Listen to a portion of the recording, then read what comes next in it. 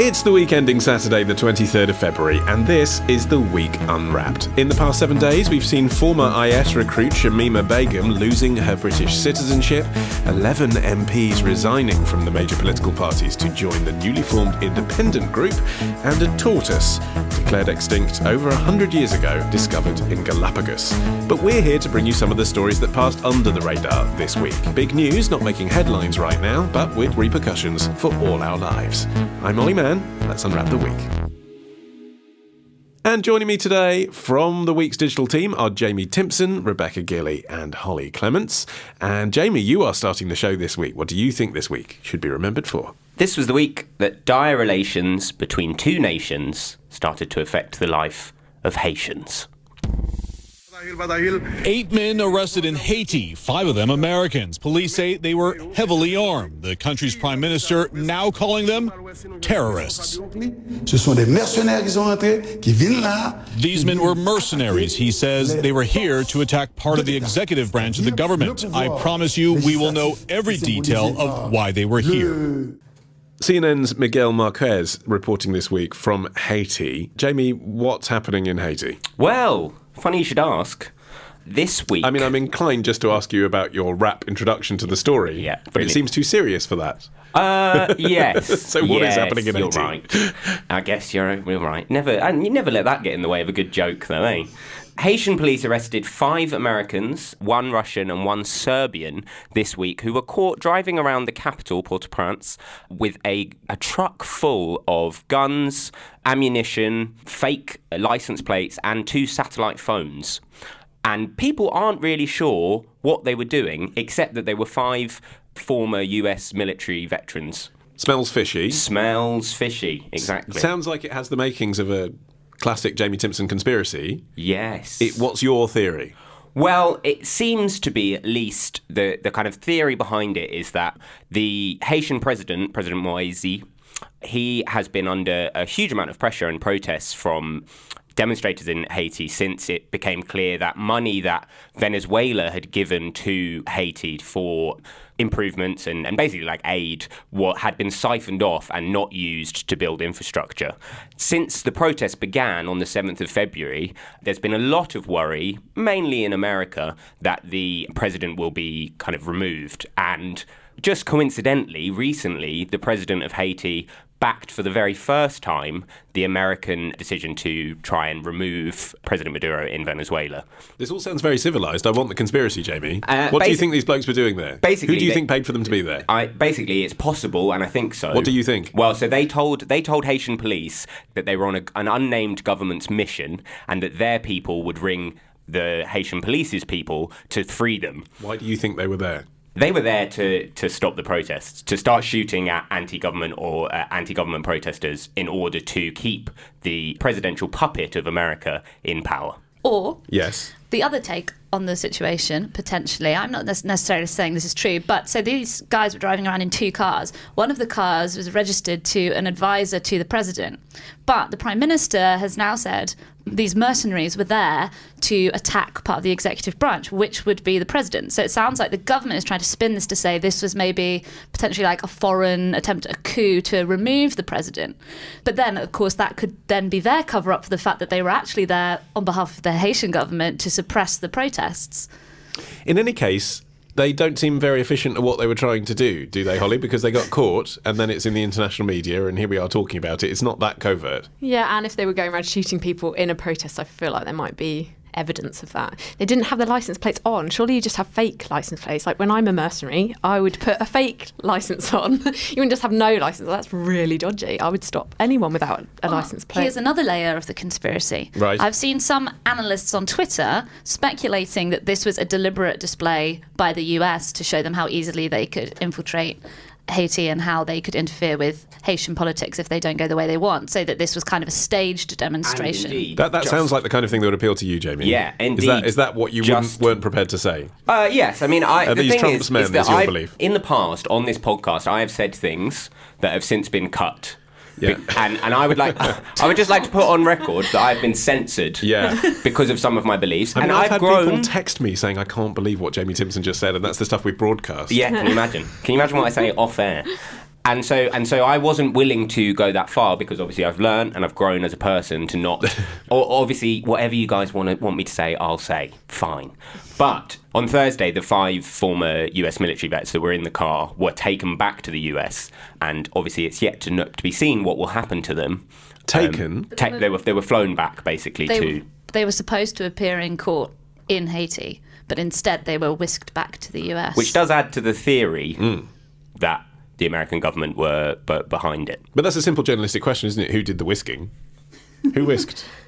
Who let them be whisked is perhaps a question. Well, they have got, obviously, the Haitian president has obviously got good relations with the American administration at the moment, mainly because of this desire for protection. I mean, Haiti is a state that has gone through immense amounts of poverty, even since 2010 with the earthquake. But, since then, they still have temporary protected status, which means that Haitians can get easy travel into the United States. They were also, if everyone can remember, the country described as a shithole by the current president, Donald Trump. And, I mean, that's the background to this story and all stories about Haiti, isn't it? The earthquake in particular from 9 years ago that pretty much destroyed it, and its relations with the US. That's kind of informing everything that's coming out of that country. I think corruption's also a big part of it. Poverty's terrible for the people there. There are obviously 200,000 people killed in the earthquake and people haven't got homes. I think it's the poorest country in Americas and one of the most corrupt in the world. Forbes describes it, sums it up. After its independence in the early 1800s, its first emperor was shot and hacked to pieces by citizens angry over rampant corruption. Little has changed since then, which is quite a damning verdict on the corruption of the country. So who knows who whisked them away? It could have been anyone within that government. The trust in their politicians, I think people are completely disillusioned with their politicians. And, I mean, this hasn't been much reported, has it? Is that an oversight, or is this, a pretty minor story that tells us things that we probably already suspected? I think it adds to, from my perspective, it adds to this kind of a growing mosaic that we're starting to get of exactly how many mercenary groups are operating around the world, and that they do still play you kind of think about it as like, something that the CIA used to do in South America, but how large a role mercenaries still play all around the world. There was actually a really excellent episode of the podcast Reply All recently where they talked about this guy who started as a tech guy, eventually became kind of an international drug lord, and he had these mercenaries working for him around the world, going to places like Somalia, selling gold and trading it for drugs and stuff, and there is this huge underground network of people around the world working in this. And I suppose it would be naive, Jamie, as well, to suppose that we don't have British mercenaries doing similar things. No, are you talking about Is that what you mean? I think that there obviously is a role for mercenaries. I mean, I don't agree with the prospect of them, but there is obviously a role in it that British governments are well interested in using.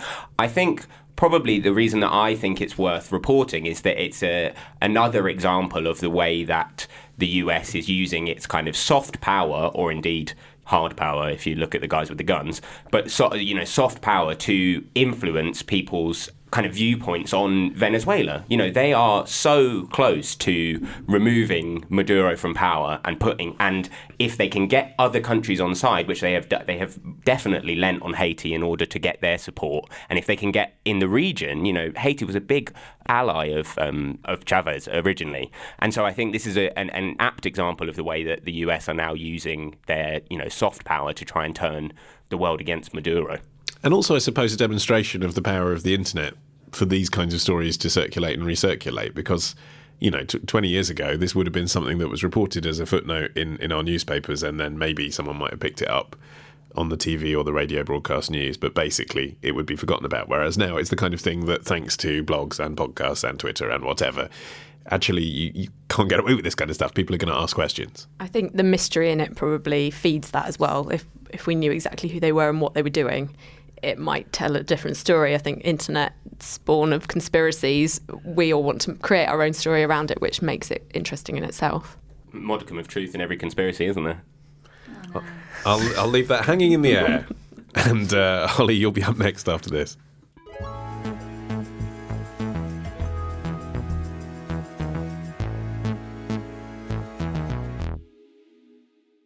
Okay, Holly, your turn. What do you think this week will be remembered for? Are we all barking up the family tree? Callie's only been a member of the Giuliano family for a few weeks, but already Steve and Gail are tired of being asked, what is she? A shepherd, and then there's some hound in there probably. They want to know if she'll like the backyard pool, grow as tall as a pony, or be predisposed to health problems. So the family sent off a DNA test. Well, I was hoping for her to be real social, and we already know that she is. So here are 3 dogs and results on each from multiple companies. Brooks is certified by the American Kennel Club as purebred. Wisdom Panel and DNA My Dog both nailed it. 100% Whippet. That was Channel 5's Ashley Walters reporting for WPTV in West Palm Beach. Holly, DNA kits for dogs is your story of the week. Yep, it's the most important story of the week. That's right, 11 defected MPs, DNA kits for dogs. Go, tell us why. So New York's just had its Kennel Club dog show. We're about to have Crufts here. And it's emerged that more than 1 million dogs in the US have had their DNA tested. There's clearly health benefits to it, but I also think it kind of speaks to this rising obsession of humans also testing their own DNA and more people buying over-the-counter kits and wanting to know who they are. Are they buying them as Christmas presents, as birthday presents? It's becoming quite an everyday thing to do. OK, I mean, that is interesting, and let's park that and come back to it. On the dog front, it doesn't seem to me to be a controversial thing to do. I'm not a dog guy, I'm a cat guy, I've never owned a dog, but my friends who have dogs do seem to get asked the question, what is it, a lot. And you want to know, you don't just want to say, oh, it's a mongrel, oh, it's a breed of this and this. I understand why people would like to know what their dog is. It's interesting though, isn't it? But I think you can't help but think about the human side of it as well. Why people want to know, like, why do you need to know what your dog is? I think maybe because it's the first question people ask. Yeah, but like they don't about your child. They don't say what proportion Ashkenazi Jew is in there, whereas they do say with a dog, is it a pit bull cross? Maybe someone that owns a pedigree dog might think differently to someone that owns a rescue dog that doesn't care. There's big problems as well. There's big problems with it.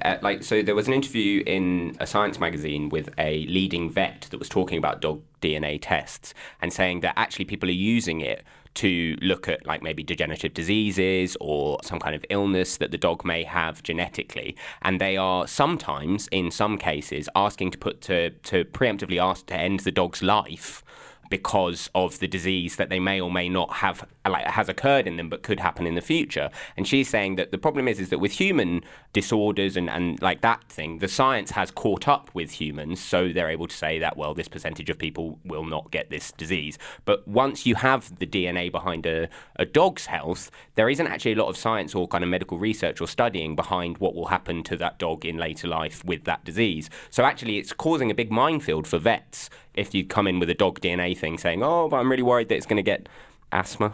I don't know. I suppose the crossover there with humans in an American context is that obviously with pets you have health insurance like we do here in Europe, but they have that for their general health needs too. So there is more of a parallel there. Yeah, I guess life insurance and things it would feed into if everyone had to have DNA tests. Well, or if there's those an people established need them. system for dogs. Yeah, well, and there's a plus side to what Jamie's saying in that dog breeders are not breeding two dogs that might have inherited diseases. So there's been a big decrease in dogs that are born with things like blindness. There's conditions that you can kind of breed out without euthanizing any dogs. And also some of the services, some of the more high-end ones, they can give the owners advice on how to basically like how to raise their dogs based on their DNA. And so, you might not know it has a small percentage of this breed that needs this kind of care. It can help you decide like how much you should be feeding the dog, exercising the dog, what have you. But I think most of it's just fun. I was looking at some of them and you take basically dog personality quizzes. The point being that they chart those responses and then they can kind of come up with like general things for that breed if they have enough responses, like ask you questions like how much does your dog fart? What does it sound like when it barks? And then they kind of build a profile of that kind of dog. Also, the really high-end ones can make a kind of family tree. They can match your dog to dogs it shares DNA with so that it can find like some long-lost cousins, etc. I mean, I'm not an animal person, so I don't know if you can tell, but obviously this does all seem slightly ridiculous to me. And not to put too fine a point on it, but I do think it speaks to our need to categorise things. Because as you were saying earlier, Ollie, like people like to know what their dog's breed is, sure, but there was a time when people would just say it's a mutt or it's a mix or we think it's blah and blah. But now, I don't want to like overstretch the comparison, but we do like to put labels on ourselves more and more. And so it's a now hashtag our dogs as well. for the Instagram age, so then you can be like, oh, it's hashtag poodle, half poodle, and then it's just something that the picture can go under a new tag and we can all just be happy with ourselves. We heard there in the report some scepticism about the accuracy of the test being used.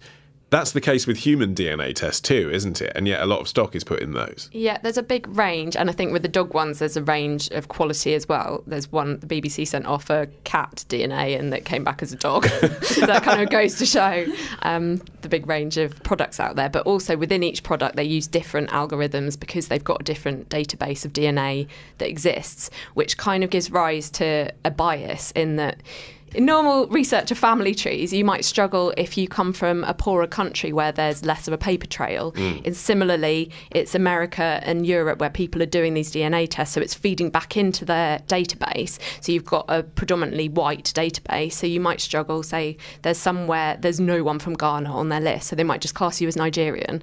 And for some people, that's hugely important. There's a woman in The Guardian that looked herself, Georgina Lawton. She wasn't sure from her father's heritage who her father was, and she found out she was Nigerian, but she didn't know that. So from her experience, she was saying, should I now start claiming Nigeria as my own? She might have even been told the wrong country, but to suddenly start thinking that's your identity is so confusing.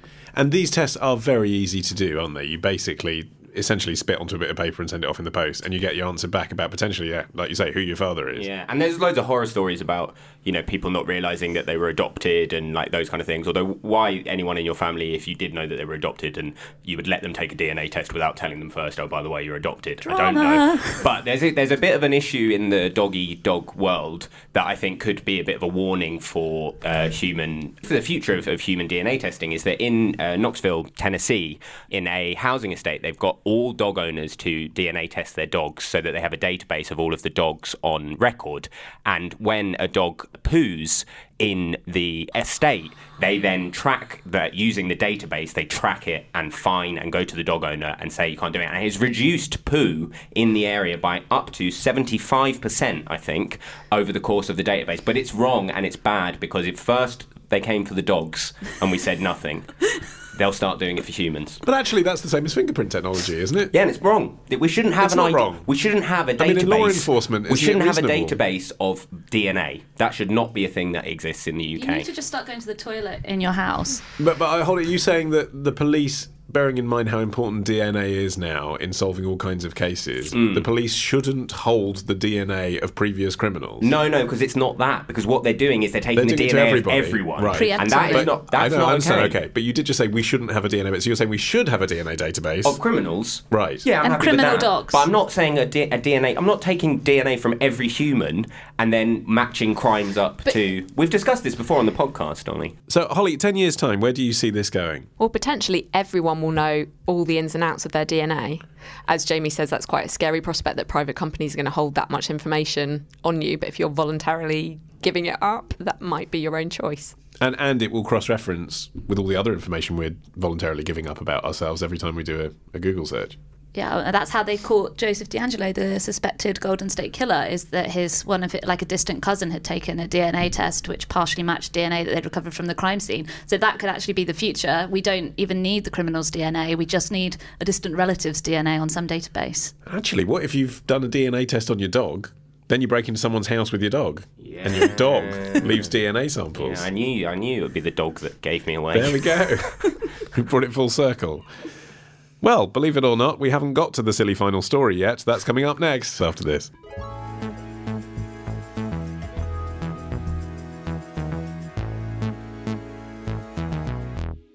And so finally this week, it is Rebecca. What do you think this week's going to be remembered for? Imagine a world without Jar Jar Binks. Where are the others? Eat me! I've tried to be fair to you creatures, but my patience has reached its end. Now tell me, or I'll... No, not the buttons! Not my gumdrop buttons! All right then, who's hiding them? Okay, I'll tell you. Do you know the Muffin Man? The Muffin Man? The Muffin Man! Yes, I know the Muffin Man. That was actually, I really don't know what that was. Rebecca, what was that? That was a shot, you can't see it unfortunately because we're listening to it, but that's a shot-for-shot remake of the film Shrek. It was done by over 200 animators working in their own styles, and basically they sort of patched the film together scene by scene using all different animation styles, even some live action sequences with people dressed up as Shrek. It was basically this project to just remake the whole film in a host of different styles. Okay, so it's kind of internet movie tribute, basically. Yeah. Okay, and this relates to your story of the week. How? So, my story of the week is a Kickstarter campaign that's been launched by the director Adam Sachs to digitally erase a rat from the final scene of the Martin Scorsese film The Departed. So, spoiler alert if you haven't seen it, at the end of the film, basically, they have all turned on each other and ratted one another out. They all meet a gruesome death, sorry, spoilers again. And the final shot... It's a Scorsese picture, I think we can assume they all meet a gruesome death. Fine. And the final shot of the film is a rat scurrying along a rail, leading you to conclude, oh, they're rats, just like that rat, and this is what happens to rats. Because symbolism. Yes. And so Adam Sachs is one of many viewers of the film who has thought, this is a really horrible way to end an otherwise great film. Very on the nose, very discordant with the rest of the film. So what he wants to do is digitally erase it. Now, you can actually do this quite easily, as you might imagine, with modern technology. But by pressing stop when you're watching the DVD. Be the way to do it. Someone's actually already done it on Twitter. But what he wants to do is raise $4,000, which he did in like 24 hours or something ridiculous, to print the new version of the film, the corrected version of the film, if you will, onto 35mm film, and then potentially burn it onto Blu-ray so that fans can enjoy this version in their own home. Okay, so the story is kind of like, we've had the director's cut, you know, when a director disagrees with how a studio has released their movie. Yeah. This would be now a sort of audience cut. This would be the trend. Yeah, and I think there's kind of two main points that we can kind of go into on this. One is the democratization of the media that has been brought around by the internet. Like, nothing is really owned as a final product by its creator anymore because it can be remade and remixed online. And, you know, I don't know how Martin Scorsese feels about this, but I imagine not great. And then the other point that I think is interesting about it is how far this technology can go and the ways it can be used. And is it right or wrong? One brief example is that when Grease was re-released as kind of a sing-along karaoke version in 2010, they digitally erased the cigarettes from Danny and Sandy's mouths in some key cigarette smoking scenes. Is it justified, or could it even be a good thing to do that? Hard to sing when you've got a cigarette in your mouth, though, I imagine. Well, they just stood there with their lips slightly parted, looking a bit stupid. But the point is, it's set in the 50s. I mean, let's not go down the rabbit hole here, because Grease is obviously not the most realistic depiction of life in the 50s, but in the 50s people smoked, so... And the cars flew, right? The point being, I mean, you can take the rat out of The Departed, but if you're choosing to download or stream or buy the version of The Departed without the rat in it, that in itself, your choice to do that, proves the existence of the rat. You're watching the absence of the rat. So Scorsese's rat. Yeah, Scorsese's rat is still there. Now it is. Either way. Now, because DVDs exist and you can hold them in your hand, but maybe one day when we're just a world of YouTube and the only thing that we can see is like clips that the most recently... clips that have been made. So that'd be a quirky That's fact, very interesting, because won't it? this is the thing about streaming music, just a little side tangent, is that actually Apple, so there's been like lots of things about Apple taking back music after people have died, and the fact is that when you have Apple Music, you don't technically own the actual MP3s, they own it, so they could at any moment change the MP3 to include it wasn't Steve Jobs, great and marvellous, and you wouldn't know until it came to the end, and you wouldn't be able to get the old version. So it is like that with films. And it's very intangible. If Netflix decided they liked the version of The Departed without the rat and wanted to stream it that way, you know, you wouldn't know the difference. There's already been, I think we might have talked about it on the podcast before even, about how Netflix was going to trial this way of advertising where they could replace the products in the scene. I think it was in House of Cards, like they could be getting a Budweiser out of the fridge, but then when you watched it next time, maybe they're getting a Coke out of the fridge. And it's like everything is very kind of impermeable now, and I think this is just another example. And it dilutes the idea of the directors. Like, it dilutes the whole point of having a release, that like a theatrical release or a kind of... The concept of ever-changing art is actually quite a difficult one, I think, for people who have grown up in a world where this isn't possible to get their head round.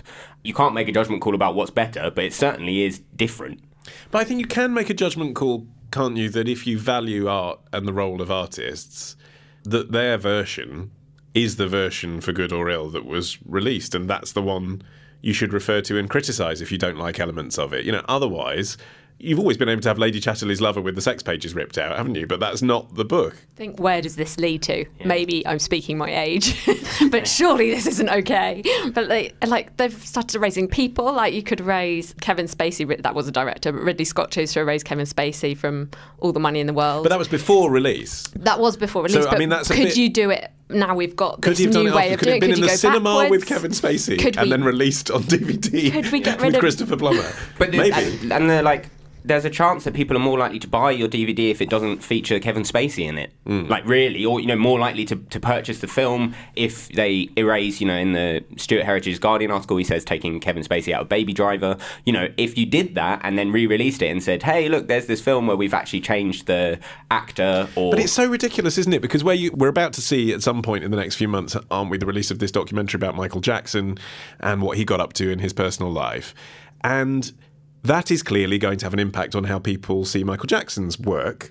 But in Michael Jackson's work, there's lots of clues to what was going on in his personal life. If you take out references to things that, you know, talk about his relationship with drugs or children or sex, you change what the work was in the first place just by making it more palatable. You make it actually less comprehensible, you know, from a human point of view as to who this artist was. I think there's so many connections with, like, in that example, with things like the stupid debate over Churchill recently, is that actually what I think is best is to look at... I'm not going to ask Jamie Timson the hero or villain question.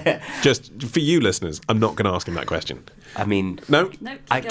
But from that perspective, you have that feeling of, like, actually all I want is to just view things in context and in more context. And if you can provide more context into Michael Jackson's art, or if you can provide more context into Kevin Spacey even, then that's a positive, and that's something that we should be doing. Not erasing. Exactly. So the cigarettes in Greece are context, aren't they? But set in the 50s, made in the 80s, people smoke. Where I think... Here, let me give you an example of where I think that it gets a bit grey and problematic, though, is, for instance, okay, if you look back at something like Gone with the Wind, you could say, well, should we cut out all the parts where the slaves are acting really happy to be in slavery? But no, because that is important context, because it helps us understand how people were being depicted on screen. But then, we were talking about this in the office earlier, and podcast contributor Arian McNichol said if he was going to cut something out of a film, he would cut out Mickey Rooney's portrayal of Holly Golightly's Asian landlord in Breakfast at Tiffany's, which I would say is kind of a different situation, because it adds nothing to the film at all, and it's grossly racist. But that tells you about what was acceptable in the 1950s and 60s. It's social history. It's social history. It's a bit... OK, better example. I give you... The example topper. The maid in Tom and Jerry. Now, that's a difficult one because you are showing that to 3-year-olds. That was an early example of this, because she was originally a black woman who spoke... And not just any black woman, but like a cliche stereotype black housemaid. Her original name was Mammy Two Shoes. Yeah. She was always jumping on stools and shouting, you know, in a very over-the-top racist voice, I'm not going to do it, Jamie, stop looking at me. And then, amusingly, they decided to change it to an Irish stereotype housekeeper, thinking, this is one that's going to last for the ages. And then again, obviously, had to redub it over a third time with kind of a generic voice. Which is where we are now. But you see, but that is tricky, because I think it's important to remember that for decades that was how Tom and Jerry was, and the opinion of black people in America wasn't considered important. But equally, if you're showing it now to a 3-year-old, I'd like my 3-year-old to watch the classic Tom and Jerry. I don't really want the racist stuff in it. So I sort of understand why you... Then they did it with Noddy, didn't they? They changed, like, white beard, big ears, and Enid Blyton probably needs rewriting, and maybe just don't show your children. I Is don't it know. possible that also, like, maybe it's possible that we just have better children's, like, programs now, ones that are more... Like, yes, it's important for you as like a connection between you and your child, and like that's why you want them to see Tom and Jerry. I mean, I actually don't, because it's hideously violent, but that's a separate issue. But actually, maybe we should just say, look, kids, we've got perfectly good children's TV programs, you know, Peppa Pig or whatever, that are able to do that are able to do everything that you want. I'm having this conversation with my son. Listen, Harvey, I know you want your post-racist revisualization. No, but we're going to sit down and watch Tom and Jerry. How would you feel if people mashed up episodes of The Week Unwrapped to create their own podcast feeds made up entirely of Holden's history lessons? I think that would be an improvement, frankly. That is the challenge. But would you feel... it's that thing, isn't it? If someone sent something to us where they'd mashed this together, you'd feel that loss of control, wouldn't you, as an artist, if you're going to call yourself that in this context? Yeah, I think Liam Neeson's going to feel kind of like he's lost control and all his films are redubbed with a new character, and maybe animal hospital come out without Rolf Harris. Like, if you go around erasing storylines and people... God, that'd be quite scary if the animal was just hanging in the air and Rolf Harris had gone. It was just...